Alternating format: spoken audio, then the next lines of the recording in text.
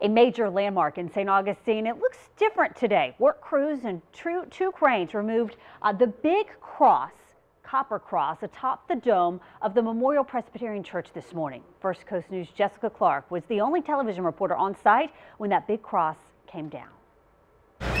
Friday morning, two cranes roped off streets and lots of activity on the ground set the scene to rescue a cross in the sky. It is a huge undertaking. The 14-foot-long cross at Memorial Presbyterian Church in St. Augustine toppled during Hurricane Irma, and it has been laying on the dome for nearly 2 months. I just think this is so neat. Karen Harvey is an author and church member. Yes, for 40 years. She could not miss watching the workmen remove and lower the cross Friday. Because I remember the cranes and then putting this up in 1992. The third cross for the 127-year-old church that Henry Flagler built. For 127 years, it's been an integral part of our skyline. People here understand the importance of saving this cross and not damaging the dome even more. Now that we're here, there's a little bit of anxiety this morning.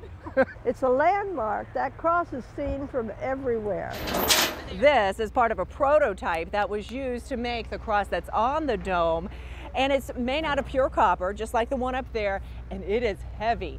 This piece right here weighs at least 15 to 20 pounds. It's heavier than steel per square foot. Tom McConnell made the cross in 1992. The 14-foot-long structure weighs 900 pounds.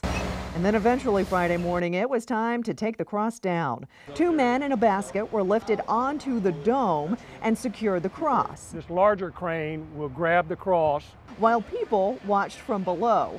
And then a cable lifted the cross off the dome. and then bring it on down for us. All the way down. There was a collective sigh of relief that the cross, while bent, was safe. Oh, it's a wonderful, wonderful, wow. This is coming, it came down successfully. It's going to be okay. There's not that much damage. And now the cross and the dome can be repaired so they can be a beacon of hope as part of the city's skyline once again.